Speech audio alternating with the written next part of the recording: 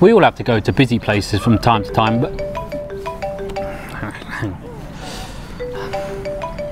sorry about that. But how many of you, when you heard that sound, thought about your phone?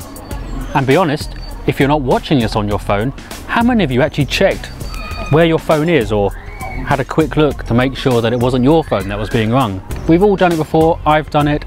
When you hear a ringtone going off, we all have a quick check just to make sure it wasn't ours.